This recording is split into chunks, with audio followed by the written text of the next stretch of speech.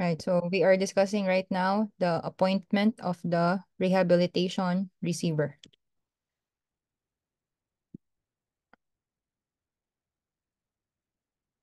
So who can nominate the receivers which may be appointed by the court? Anyone?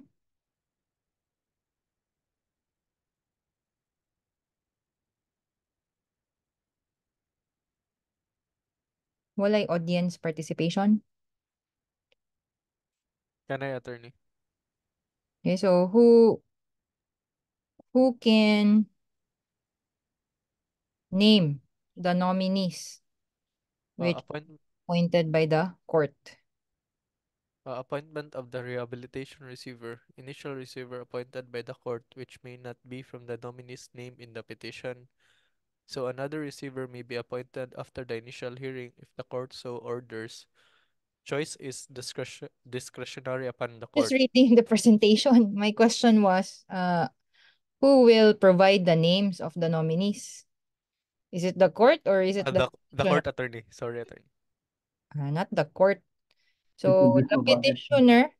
the petitioner, okay, who wants to have court supervised rehabilitation will already name nominees in their petition. That's one of the mandatory contents of the petition. So at the time of filing, okay, the petitioner can already provide nominees who it wants to be appointed as the receiver.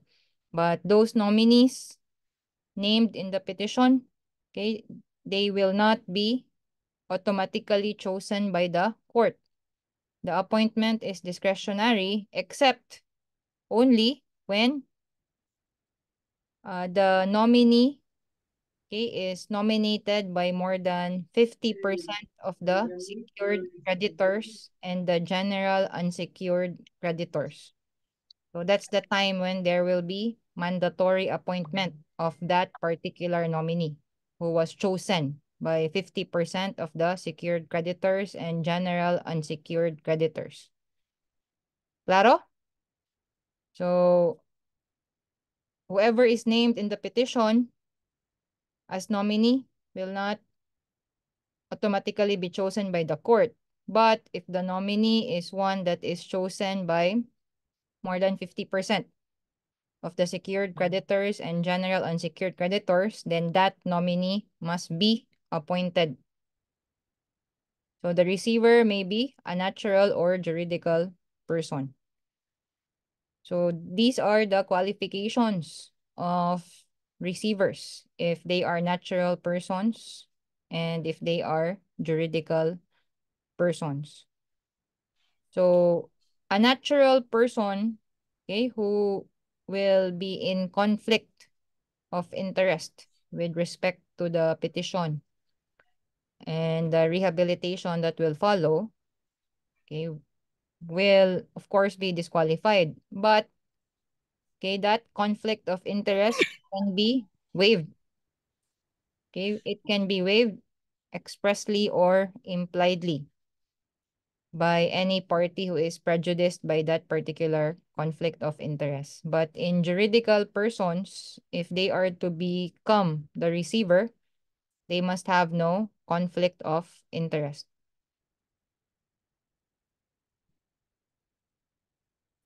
So who do we consider as having conflict of interest and cannot be appointed as rehabilitation receivers? So it's in the rules and also in the law.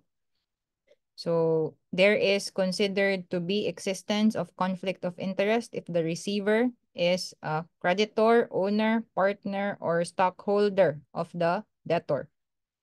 If the receiver is engaged in a competing line of business with the debtor, or within 5 years from the filing of the petition, the receiver was an officer or employee or auditor or even accountant of the debtor.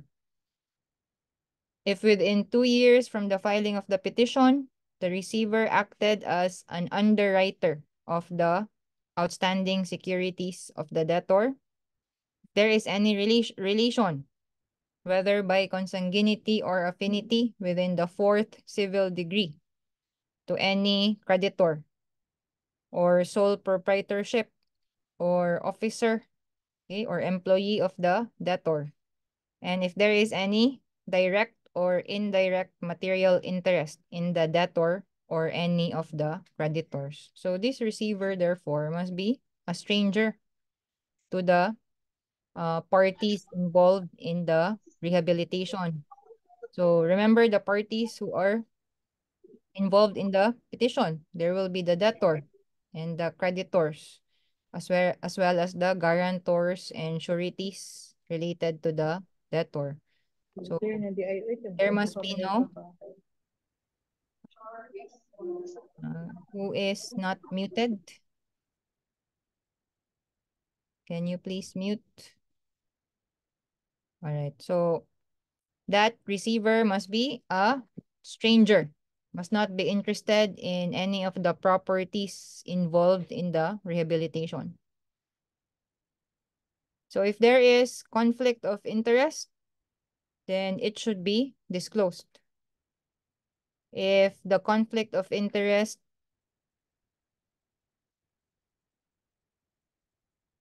are with respect to the nominees who are named in the petition, then the conflict of interest should be disclosed before their names are submitted for appointment. If the conflict of interest exists or becomes known upon appointment of the receiver, then it should be disclosed within 15 days from the appointment.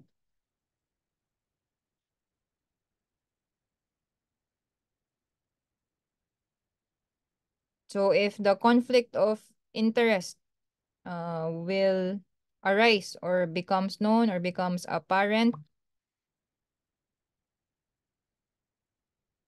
while the proceedings are already ongoing, then that conflict of interest should be disclosed within 10 days from the time of the knowledge of the conflict of interest.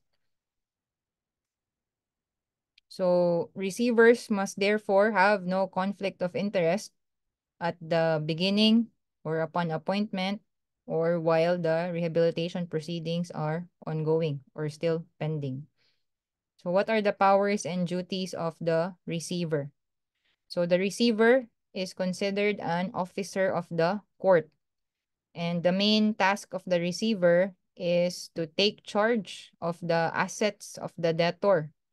And by taking charge, okay, the receiver will have to perform the function, the duty to preserve those assets. At the same time, those assets must be maximized towards implementation, the successful implementation of the rehabilitation plan. So the receiver, okay, will be the captain of the ship. The receiver will make the necessary studies, reports pertaining to the viability of the rehabilitation plan. And being the captain of the ship, it will be the receiver who will implement the rehabilitation plan. So there are specific powers and duties imposed upon the receiver.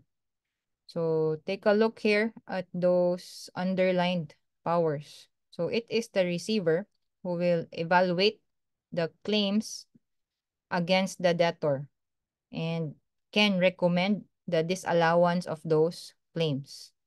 So the receiver must have unlimited access to the properties of the debtor, the records, and other financial documents pertaining to the debtor. So they have the power to demand production of necessary records to assist them in their functions. So they can gain entry into any properties pertaining to the debtor. So they cannot be denied access to those properties. So you can read this in the FRRP. What does FRRP stand for? Anyone? FRRP. If you read the if you watch the recorded lecture, what is the FRRP? It's the financial rehabilitation rules of procedure attorney. Okay, that's the FRRP. So read the FRRP. Okay, matter of reading. So being a receiver, okay, who takes charge of all the properties and assets of the debtor, okay, that kind of uh, function, okay, requires typically the putting up of a bond. So this bond is a performance bond. The bond is to ensure that the receiver will perform his functions, will faithfully discharge the powers, duties, and responsibilities imposed upon him by law. So is the receiver entitled to any compensation? So yes, the receiver's compensation will be one of the matters that will be ruled upon by the court after notice and hearing.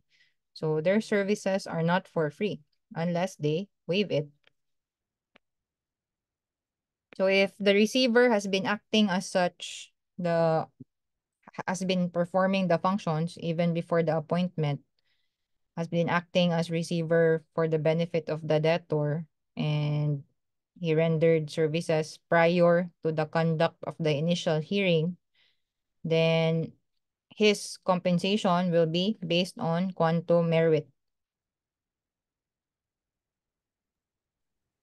Question: does the receiver take over the management of the corporation? Does he take over the board of directors? Or if the debtor corporation has a general manager, will it be the receiver who will be taking over those uh, functions? So general rule is that no, the receiver will not take over the management and control of the debtor or the petitioner. But one of the powers of the receiver is to recommend the creation and appointment of a management committee. So this management committee will then be empowered to take over the management of the debtor corporation.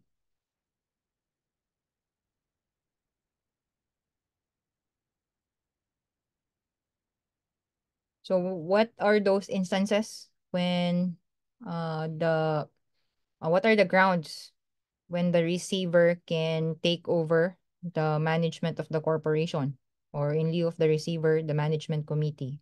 So there must be a clear showing of actual or imminent danger of dissipation, loss, wastage, or destruction of the debtor's assets or other properties.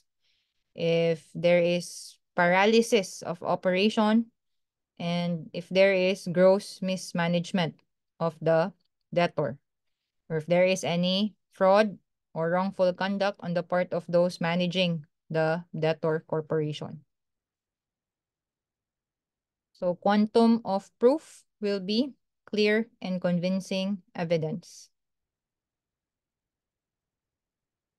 So when the receiver or the management committee assumes management of the debtor, then his powers of management will be in addition to his powers as rehabilitation receiver. So God na good siya, guys.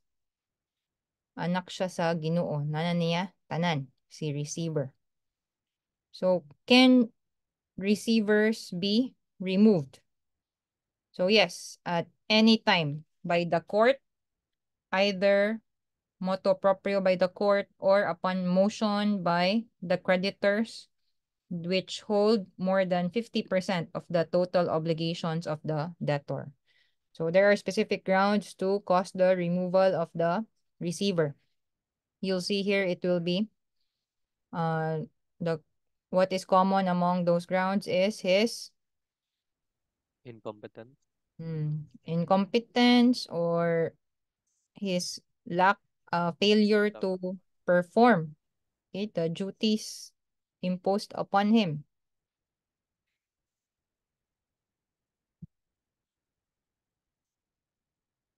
So if so recommended by the receiver, there can be the creation of a management committee.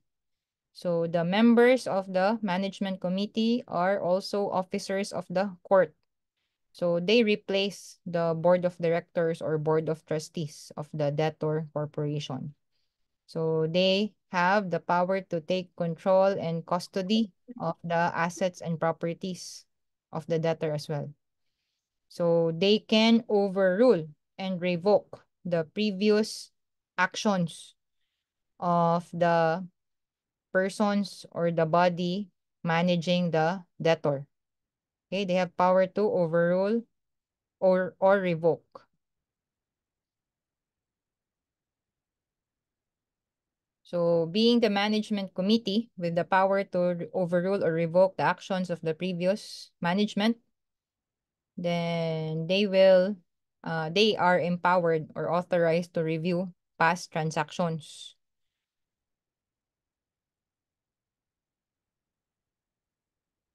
So they can exercise powers, in fact, similar or akin to the receiver. So the moment that they come into knowledge of any fraudulent or illegal act or irregularities committed by any person involved with the debtor or the previous management, then they can investigate and take action. So the management committee are composed of 3 members, all appointed by the court. And these 3 members, one of them will be nominated by the debtor. The second is nominated by the creditor. And the third member, who acts as chairman of the committee, are nominated by both the first and second nominees. Okay, so the third member, okay, will have to be chosen by the nominees of the debtor and creditor. And that third member is the chairman of the management committee. If the reason for the constitution of the management committee is because of mismanagement or fraud or any wrongful conduct of the debtor, then it will be the court who will appoint the first member. Qualifications of the members of the management committee. It will be the same as the rehabilitation receiver because they are exercising almost the same powers. So action needed.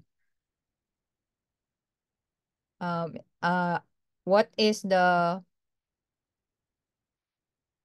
required number of members in order for them to take action? Then it should be majority. So 2 out of 3. So can you sue the rehabilitation receiver or even the members of the management committee in relation to their performance of their functions as such? So the receiver and members of the management committee or anyone employed by them are not subject to any action or claim in connection to any act they did or any omission if they made it in good faith and it is related to the exercise of their powers and duties. So they have immunity. You cannot sue them while the rehabilitation is still ongoing. Right? So we're in the post-hearing stage.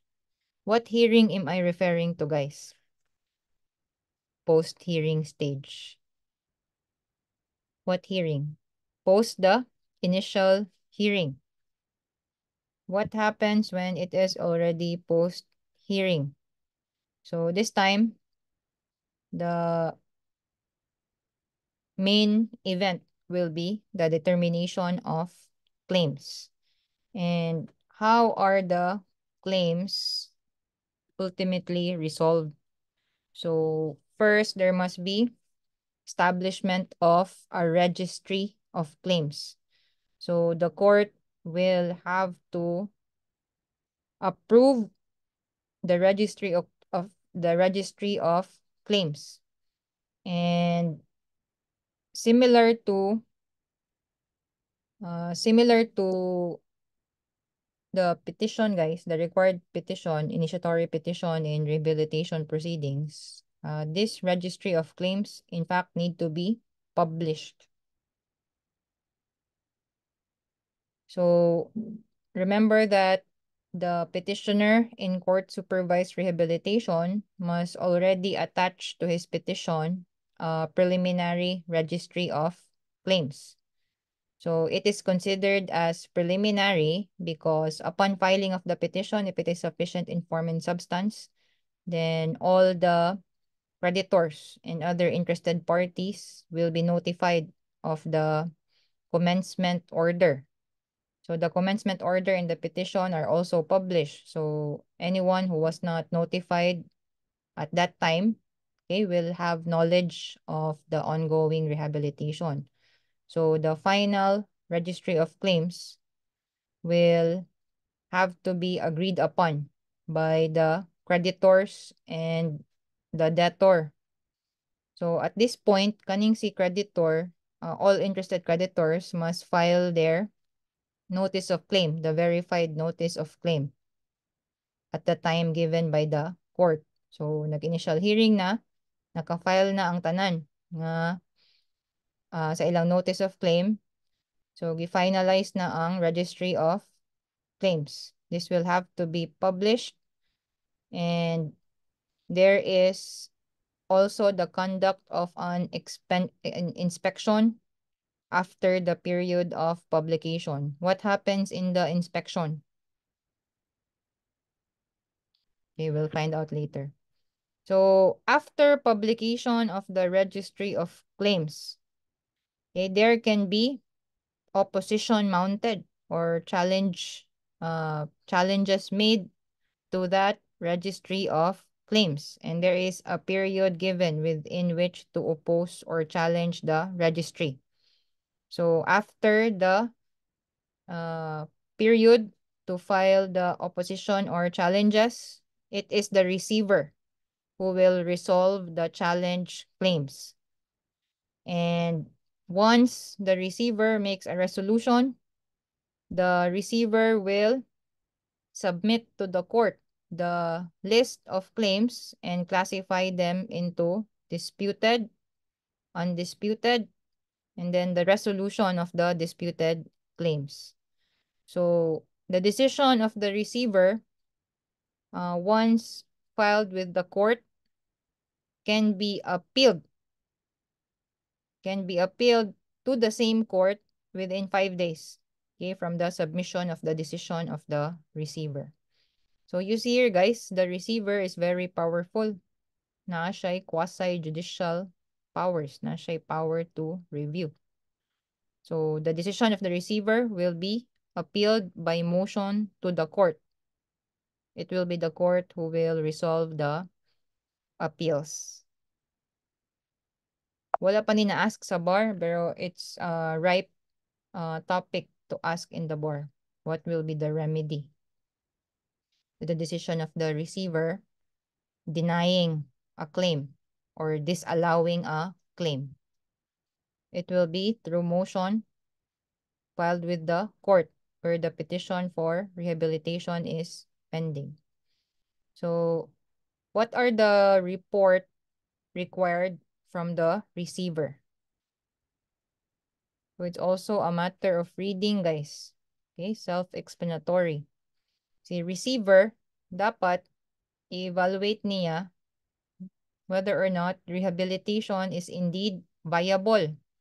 So the receiver does not favor the debtor, the debtor corporation.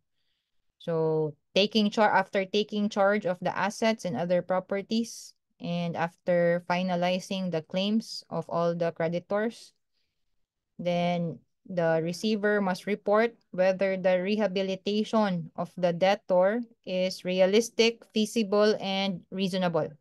Okay? And there must be substantial likelihood that the debtor will be successfully rehabilitated. Otherwise, the petition should be dismissed, and it should be upon recommendation of the receiver. So if rehabilitation is no longer possible, the debtor must proceed to the last stage of its legal existence, which is dissolution, liquidation, and winding up. Excuse me. Let's have a 5-minute break. Okay, attorney. Yeah, attorney.